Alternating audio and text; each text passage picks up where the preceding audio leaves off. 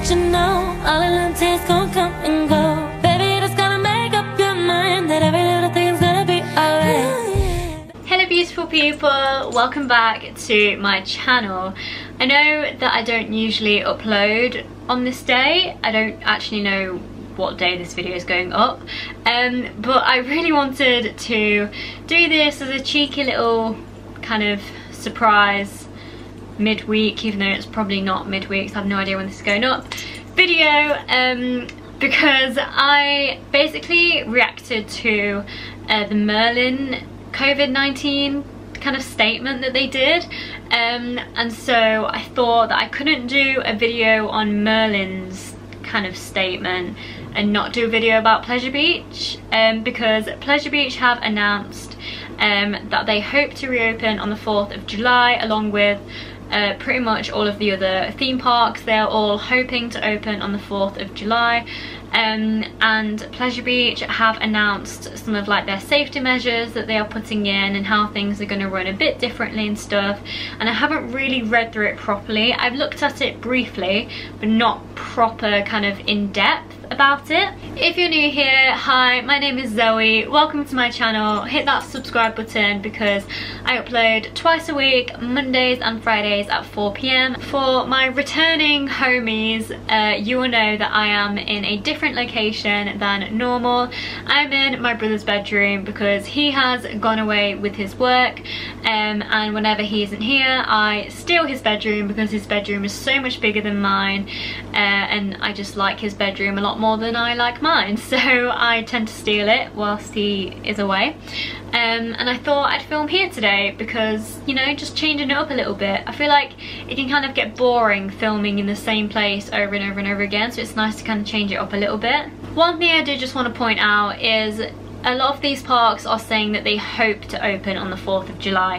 It isn't definite that they will open on the 4th of July. I'm pretty sure they will because I know that zoos and other like safari parks and stuff have been given permission to open, I think next week, I'm pretty sure, which is like amazing, and like non-essential shops are also opening next week as well, so I don't really see why Primark can open but theme parks can't. So I'm pretty sure that they will open on 4th of July, but just do bear in mind that it isn't definite. Until they say they can definitely open, then I think that's when you can start getting excited. That's when you can actually start like planning stuff. But for now they say that they hope to reopen on the 4th of July. So I mean, fingers crossed that they will, and I'm pretty sure that they will. But I think if you're planning to go, maybe just have like a plan B just in case they can't open. Okay, let's have a look at some of these measures. So the first one, please book in advance online to avoid disappointment and use our new e-ticket, allowing you to enter the park as soon as you arrive. So this is basically like what the Merlin parks are doing in terms of having to book online. The thing with Merlin parks is that you have to pay, as a season pass holder, you have to pay a booking fee, and yeah, it is only £1, but I just feel so like that doesn't really sit right with me. I mean, I guess it's good because it's like a way of them making more money and it's a way of me supporting them a lot more, but it doesn't sit right with me, the fact that, you know, my dad has paid £179 for this season pass, and you know, a season pass you are expected to be able to just walk in for free, whereas the fact that now you kind of have to pay a booking fee, like, I don't like that. They're kind of taking more money from you, so I don't know whether Pleasure Beach will be the same. I hope not, but yeah, again, you know, the fact that you have to like book online, everything, I feel like that's going to be the future for a lot of these parks, is the fact that you will have to book online, and you might have to pay booking fees and whatever, which is annoying, but I think it's just the way that it has to be to keep us safe and whatever. Like, it's the best thing to do, and it makes me so sad because they have this like new e-ticket system, which means no wristbands, and I love the wristbands. I love collecting them, I actually love wearing them. I love like just scanning my wristband to get onto a ride, like that noise that it makes and the way you have to go through the turnstiles and stuff. I love that, and the fact that we won't be able to do that anymore actually makes me really sad. I know a lot of people are actually quite happy that the wristbands are being taken away, but I'm so sad about that because I really love the wristbands. Again, this one is kind of the same, just this is basically just a life tip. Don't go anywhere if you have symptoms of COVID-19.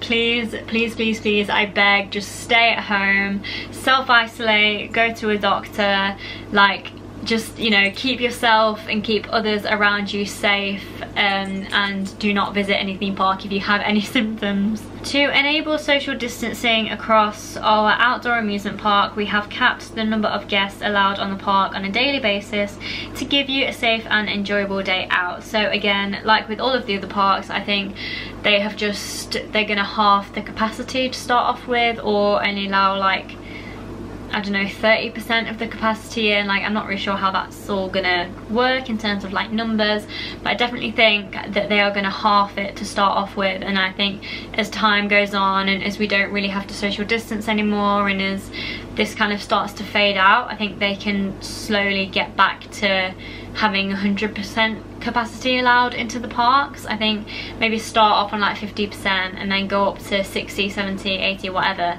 and then just do it that way. Just like, you know, I think these things, for everything to go back to kind of normal, it's going to take a lot of time, and it's going to be like a gradual process, which is annoying because I don't have a lot of patience. But yeah, I think obviously this is just like the best way to do it. And then obviously there's a thing here just saying, you know, follow the guidelines, follow the rules, stick to the rules, and you can still have like a really fun day out. So if we scroll down, it talks about the e-ticket system. This is I can't speak. This is an electronic ticket held on your phone or printed out by yourself before you arrive. I mean, this is all well and good, and I understand why they're doing this, but what I want to know is, not every single person on the planet has a smartphone. Not every single person on the planet also has a printer. Like, say if my dad was going to go to Pleasure Beach by himself, I don't think there's any way he could do this because he doesn't have a smartphone. I have a printer, but I'm running out on ink, and ink is very expensive. And just say that, you know, say that he was just living on his own, he probably wouldn't have a printer. So there's no way that he could like use the system. So I think they do, it's just like, it is quite complicated because it's like, I don't know how else they would do it. I think this is obviously like the best way that they've done it, and this is the best thing that they can do, but it's like, you know, not everyone has a smartphone, not everyone has a printer, not everyone is going to be with someone that has a smartphone for them, you know? So I think, you know, like, again, it's like the same thing with the NHS like track and trace app thing. Not everyone has a smartphone, so not everyone is going to be able to access that, but yeah, it's just, you know, it's the way it is these days. Everything is on like smartphones and whatever. But yeah, I mean, I'm like, I sound like I'm complaining. I'm not. I'm just trying to think of, you know, people who may not have access to stuff like this. But I mean, I guess, you know, we are quite lucky because I have a smartphone and I have a printer, and like my brothers have a smartphone and whatever, so we can just use, I don't know how it's gonna work because like, I've got a season pass. Obviously my kind of e-ticket is going to be different to my parents, so I guess I might have to print theirs off. I don't know how that's going to work. I'm not sure whether you can book it all in one booking or whether it has to be separate per person. I'm not really sure how that's going to work. But yeah, in terms of kind of like getting rid of wristbands for safety, I think this is like a really good way of doing it. Okay, so I've just clicked on how does it work, and it says like you need a barcode. You'll need a barcode for each ticket you have purchased. Each person in your group will need a barcoded e-ticket to enter the park. These can all be held on one phone, for example in your Apple Wallet, each individual's phone, or printed off by yourself. So yeah, okay. So I think that's saying that I can have all the e-tickets on my phone. So yeah, okay, that's good. It also says, please note, Pleasure Beach passes will not be available to purchase whilst we operate under these new COVID-19 procedures. The e-ticket will be the only type of ticket available to purchase. And this confuses me because my mum has a it's Diamond Pass, isn't it? Yeah, Diamond Pass, which I bought her as a Christmas present because she doesn't like go on any of the rides or anything like that. She's just like the bag holder, like she doesn't like rides at all. And you know, I paid legit money for that Diamond Pass, so I don't know whether she's gonna be able to like use it for the rest of this season, or whether it's going to be like the Platinum Passes and you're going to be able to use them next year instead. Like, I'm not sure. Have I just wasted? I mean, it was only like £15 anyway because I bought it when it was on offer, but you know, she still had a whole season to use that pass, and she's only been able to use it twice because we went on both days on opening weekend. So I'm not really sure how that kind of works. Is she gonna have to pay to come into the park and not ride anything? Like, I hope not, but that kind of sounds like that's gonna be the case. Okay, what we are doing to protect you, and this is where there's like loads of things, so I'm not gonna go through every single one. However, we'll just go through some of them. Okay, so the first one is on about like looking out for ambassadors, and you know, the fact that there are team members about to help, which I think is really cool because I don't think Merlin have announced anything like this, and it sounds like Pleasure Beach have, you know, certain members of staff for this particular kind of situation, and like I feel like they'll be like walking around making sure people are social distancing and you know, just like keeping everything in check, which I think is really good, because if you aren't sure about anything, like whenever you get there you need to ask someone a question or whatever, I feel like there's always going to be someone available, so I like that. I think they've done like a really good job with that. We have introduced social distancing measures in queue lines around the park. Please strictly observe these guidelines, respecting other guests, and follow the advice of our team at all times. So I feel like this won't actually be too bad, you know, because some of the queues at Pleasure Beach, like, they aren't too kind of cramped together, so I think it will be quite easy to social distance in queues as long as there's like markers on the floor, and as long as people do actually stick to it, then I think they like won't have a problem. I'm trying to think of a ride that you couldn't really social distance on in the queue, but I don't think there is a ride that you can't really social distance on. As long as they put the markers down, as long as people actually stick to it, then I don't think there'll be a problem. Like, yeah, it might make the queues seem a bit bigger because obviously you're a lot more spaced out, but I think if you see a big queue, you need to remember that it might not actually be as long as you think. It's just because everyone is so spread out. See, this one's quite interesting. A dedicated plan for each ride has been developed and implemented in order to enable social distancing between groups. This will vary according to each ride, so please follow the signage, guidelines and instructions from our ride operators. So obviously they've kind of drawn up this like plan of how they're going to social distance on rides. I think this is going to be like the Merlin parks, where it's going to be like one row, skip a row, sit people on that row, skip a row, sit people on that row, etc, etc, which again might make queues a bit bigger, but if it's only kind of half the capacity, then like, I don't know, maybe it would just be like a normal day and it will just feel like it's normal, like it's just a normal queue time. But yeah, I think that, you know, a dedicated plan for each ride I think is like really good that they've got that, and they've like sat down, they've thought about it, and I think, yeah, they've done a good job, and they're like, they've put in all of this work and they are like ready to go. This is interesting because I haven't heard or seen anything from the Merlin parks about a one-way system. To help us enable social distancing during your visit, the direction of travel along some of our walkways has been changed. Please follow the signage. And obviously it's just all a one-way system, which I feel like is going to be kind of annoying, because I feel like if you want to take a shortcut to a certain ride, you might not be able to take that anymore because of the one-way system. But you know, we'll see how it goes. I feel like we're going to have to go the long way round to some places, and to get to some rides it might take a little bit longer, but just the way it is, just the rules that we have to go by, and we're just gonna have to stick to it. Some rides may require you to wear a face covering. Please bring a suitable face covering with you. We suggest you bring 2. Face coverings will be available to buy here at Pleasure Beach. And again, this really interests me because it says some rides may require you to wear a face covering. So they're not saying that a face covering is mandatory for the actual park, but for some certain rides you have to wear a face mask. So I think because Pleasure Beach, you know, they have a lot of indoor rides and they have a lot of dark rides and whatever, I feel like those are the kind of rides that you're gonna have to wear a face mask on. Whereas I think kind of like Big One and Icon and like Revolution, oh, that's a thought, Revolution, that's gonna be quite hard to like put markers down and social distance on because of like the stairs. Oh, I didn't think about that. I'm sure, I mean, Pleasure Beach will find a way to do it, of course, but oh yeah, I never thought about that. But yeah, anyways, I think, you know, for like the outdoor rides and the roller coasters and whatever, I think you won't have to wear a face mask, because if you're social distancing then you should be okay anyway.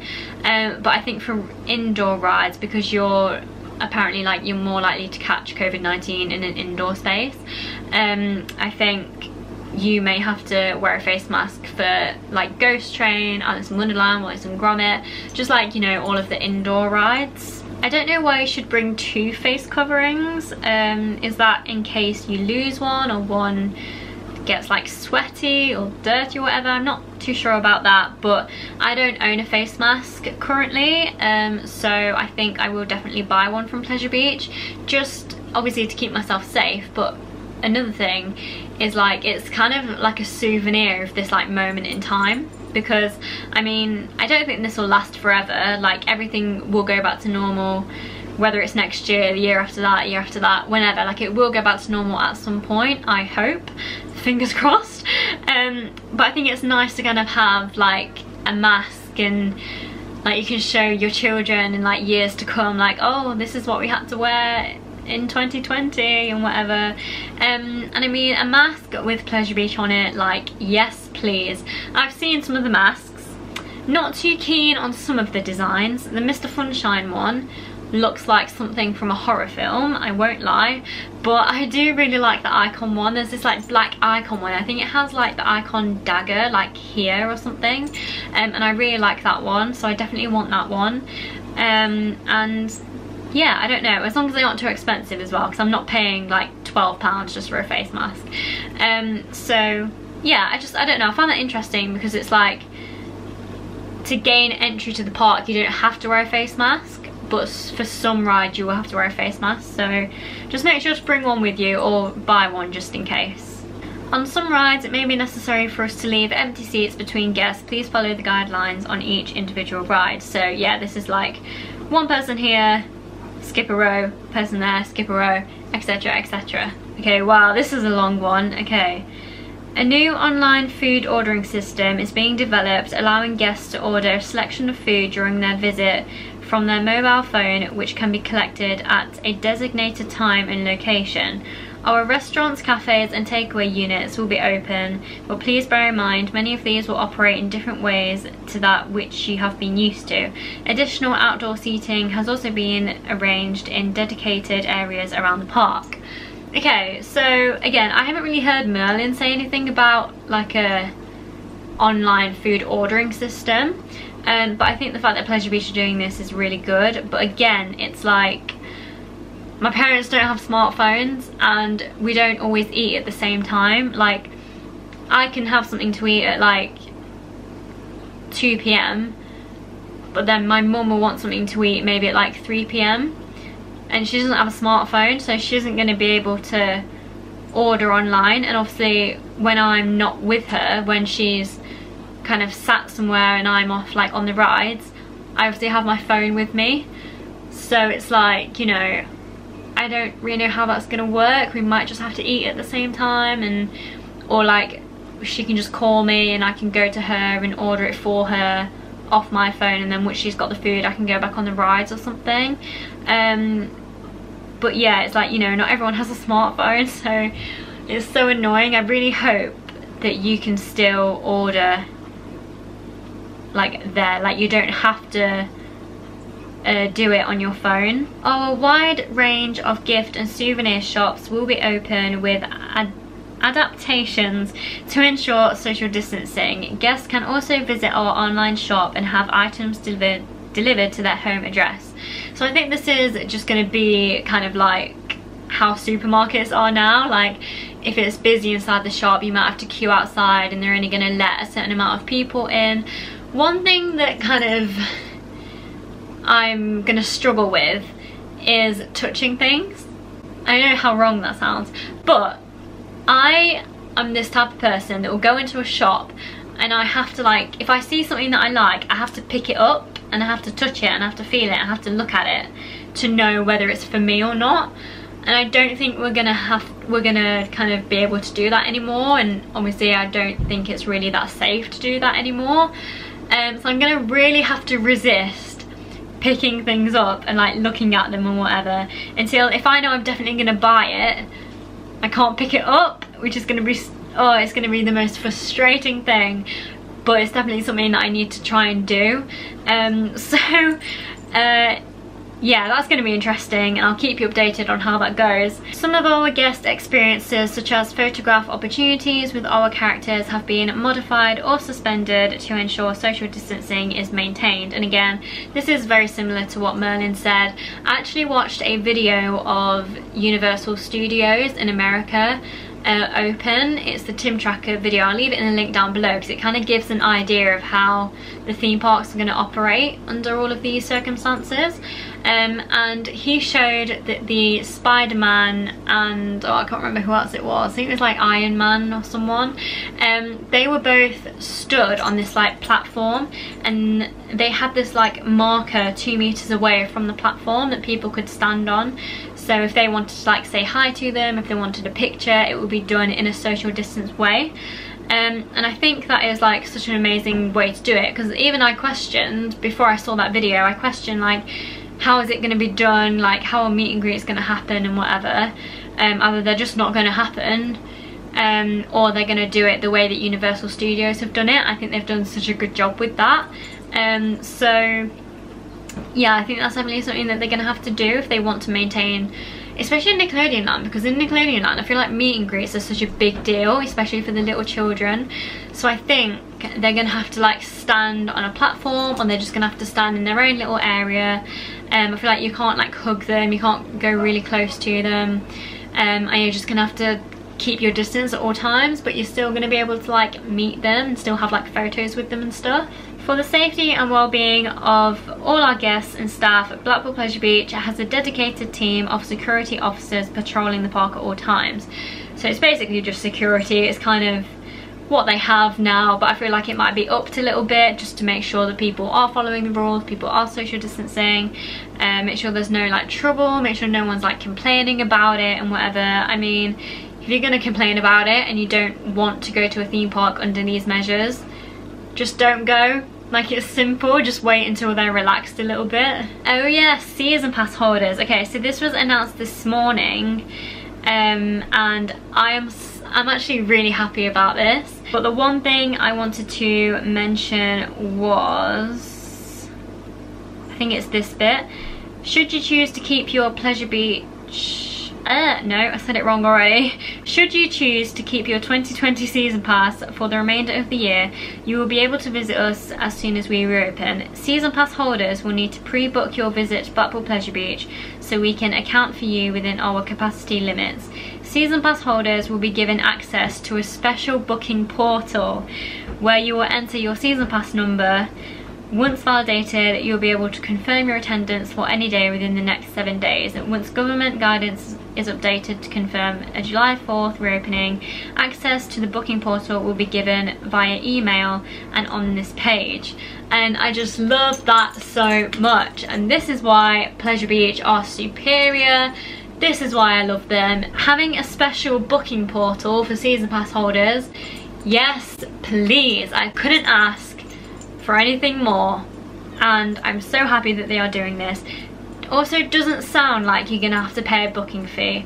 I'm not saying that you won't have to, because you might have to, but it doesn't sound like you have to.